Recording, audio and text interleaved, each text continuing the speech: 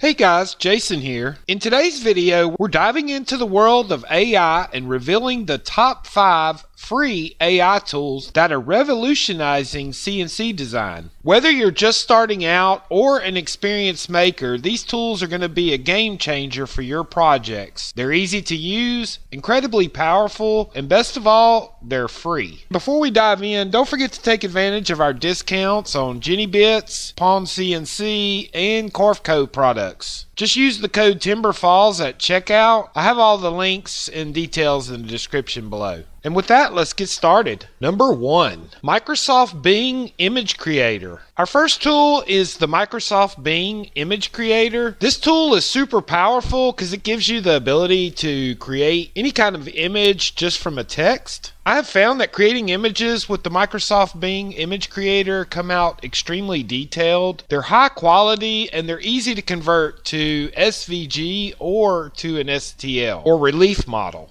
You just type in what you're looking for and it will create a picture for you. I think the more detailed the description, the better these come out. And you can play around with the wording to get different effects. To use one of these, you only need to download it. Then you can easily import these in using the relief import and import function. And they make a very nice 3D STL model. Number 2, Canva. Canva is a great graphical design program that allows you to easily create and manipulate photographs and edit them easily. You can start with their many templates and styles, or you can design your own. They also have a magic media that uses AI to create a photograph from text, just like the Bing and DALL-E 3, and we'll generate an image. Now that the AI has created our photo, we can import this photo and set it as our background. One of the other cool features in Canva is the Magic Edit tool. This tool allows you to take an area of the photograph and make changes based on text. We take our car, and I'm just going to go around and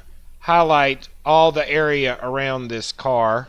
And the description, I'm going to tell it, give the background a mountain roadway and rolling hills. And the AI will regenerate our image with different backgrounds.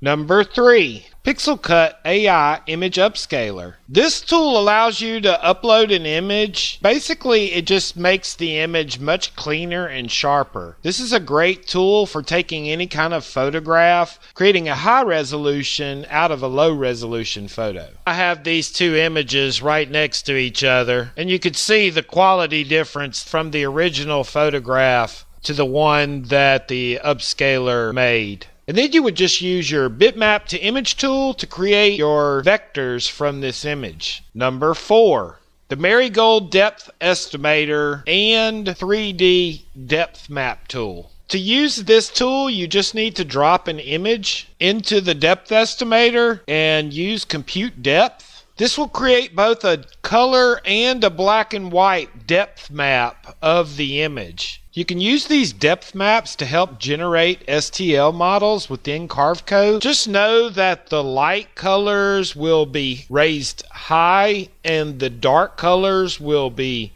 lowered. So if you want to import this, it would be better to swap the colors or invert the colors. At the bottom of this page is also the 3D printing depth map tool. You can play around with some of the different settings, but it will create a STL model based on the image that it has. Now these STL models are somewhat rough, but they make good bases to create 3D models from, especially in CARVECO Maker Plus. Number 5, Inkscape.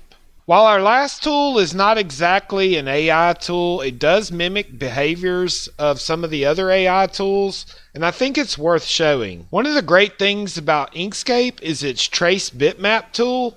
This is very similar to the Trace Bitmap tool found in CARVECO, but the Trace Bitmap tool in Inkscape has quite a few more options. If you go to Path and click on the Trace Bitmap tab, it will open up this Trace Bitmap button over here.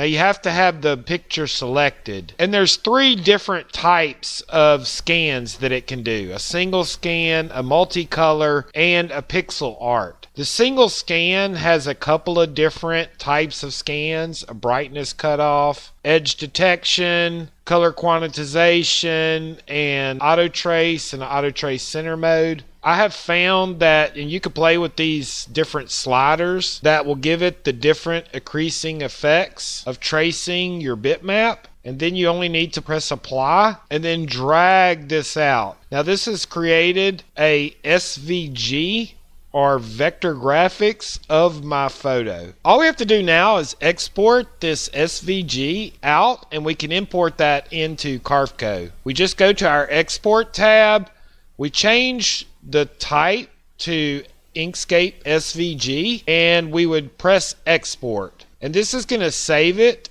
to our computer. To import it in, you just go to CARVECO, go to vectors and press import. A lot of times it's going to give you this error, and that's quite okay. And if you say okay, it looks like it didn't do anything. But if you zoom out, that vector is right here. I can press F9 and bring it to the center, and then we also can transform it down to the correct size. And here we go, a vector of that image. Guys, if you find this content valuable, share this with someone. Give us a like and consider subscribing. Until the next one, let's make Bit happen.